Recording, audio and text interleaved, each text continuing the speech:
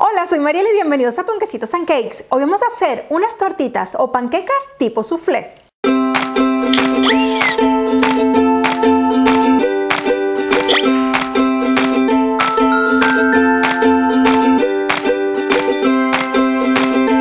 Hoy les traigo unas tortitas que se diferencian de las tradicionales porque son súper esponjosas, suavecitas, ligeras y se deshacen en la boca.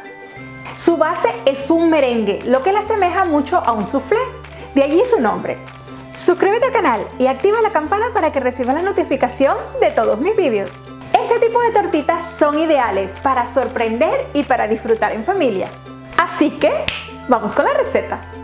Pancake soufflé, también conocidas como tortitas o panquecas tipo soufflé.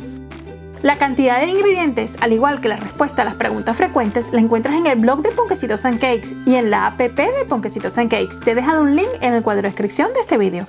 Comenzamos con papel de aluminio para hornear a hacer unos aros que nos van a servir como soportes para nuestras pancakes o tortitas. Si posees cortadores de galletas de metal o aros para hacer muffins, también te puedes valer de ellos. Estos aros que estoy realizando miden 10 centímetros de diámetro por 3 de altura. En un bol colocamos la harina, el azúcar, la sal y removemos. Ahora separamos nuestros huevos colocando las claras en un bol que esté muy seco y libre de grasa y las yemas junto con la mezcla de la harina, tratando que nuestras claras no tengan ni siquiera un pequeño punto de las amarillas. Con una varilla de mano vamos a integrar las yemas a la harina e incorporamos la vainilla. Para estas tortitas le estamos colocando vainilla, pero la puedes saborizar con naranja, con limón, con cualquier tipo de esencia también que tengas en casa.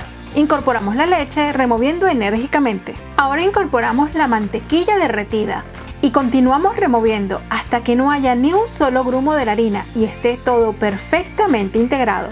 Y reservamos. Como la base de estas tortitas es un merengue, vamos a hacerlo bien. Primero, nuestras claras a temperatura ambiente. Segundo, un puntito de sal para que levanten mejor. Incorporamos la sal a las claras, puedes sustituirla por cremor tártaro o por un chorrito de limón. Y comenzamos a batir a velocidad media-alta. Una vez ya adquiera una textura bastante espumosa, incorporamos el azúcar y continuamos batiendo a velocidad media-alta. Lo tercero es no excederte en el batido mientras levantamos nuestras claras porque la queremos firme pero de picos blandos, logrando un merengue francés muy brillante y sedoso.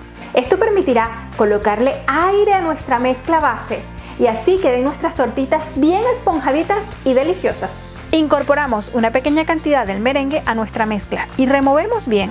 De esta forma, al incorporar el resto del merengue será mucho más fácil integrarlo. Para integrarlo mejor, te recomiendo utilizar una espátula lengua de gato, los movimientos envolventes, y al estar perfectamente todo integrado, obtendrás una mezcla con una textura muy esponjosa. Esta mezcla se debe utilizar inmediatamente para que no dé tiempo de que las claras se bajen. Y una vez listas, como cualquier soufflé, hay que comérselas inmediatamente si quieres mantener esa forma hinchadita de estas tortitas que las caracteriza. Para cocinarlas vamos a utilizar una sartén y la temperatura debe ser media-baja. Rocía la sartén y los aros ya sea con spray desmoldante o con aceite vegetal. Y una vez se caliente la sartén, vamos a colocar 3/4 partes de la mezcla en cada uno de los aros. Para ello te puedes valer de una cuchara de servir helados. Y aplanamos la superficie con una cucharita. Y vertemos unas gotas de agua sobre la sartén para crear un ambiente de vapor que quedará atrapado con la tapa. El tiempo de cocción de estas tortitas por este lado es de unos 4 a 5 minutos. Recuerda bajarte la app de Panquecitos and Cakes para que tengas siempre a mano las recetas, los vídeos, los tips y muchísimas cosas más. Cuando veas que la parte superior de las tortitas pierde brillo, ya podemos voltearlas. Te puedes ayudar con cualquier utensilio de cocina que se asemeje a una espátula de galletas. Tapamos y dejamos cocinar por unos 3 o 4 minutos. Al retirarlas del sartén, ten cuidado de que no haya corriente de aire, porque esto haría que tus tortitas se bajaran.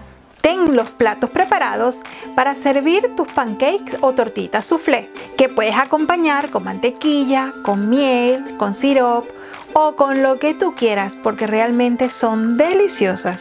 Recuerda servir estas tortitas bien calientes para que no pierdan su esponjosidad y son ideales para desayunar o merendar. Te animo a realizar estas tortitas y a disfrutarla en familia. Espero que te haya gustado la video receta de hoy y si es así, recuerda darle al me gusta y compartir con tus amigos. Suscríbete al canal y activa la campana para que recibas la notificación de todos mis videos. Nos vemos dentro de nada con otra video receta. ¡Chao! Recuerda bajarte la app de Panquecitos & Cakes para que tengas siempre a mano las recetas, los vídeos, los tips y muchísimas cosas más.